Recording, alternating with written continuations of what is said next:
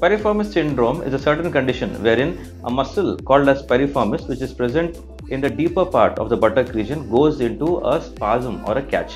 Whenever it goes into a spasm, it results in a deep kind of a pain and sharp pain. And remember, there is a certain nerve called a sciatic nerve, which is a long, thick nerve present below the piriformis muscle, and it can get irritated, leading to a condition called as sciatica, which results in an electric shock-like sensation traveling all the way from the buttock till your leg and feet. The piriformis muscle is present in the lower back, extending from the sacrum till the femur in a diagonal fashion.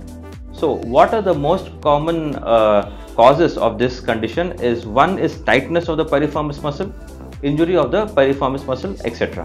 What are the various treatments which can help relieve this condition? One is medical management using analgesics and muscle relaxants, physiotherapy and stretching of the piriformis muscle, interventions using fluoroscopy or C-arm guidance and ultrasound guidance involve injection of a trigger point injection in the piriformis muscle, wherein a certain solution is injected around the muscle, which helps relieve the trigger points and the piriformis muscle spasm, resulting in good pain relief.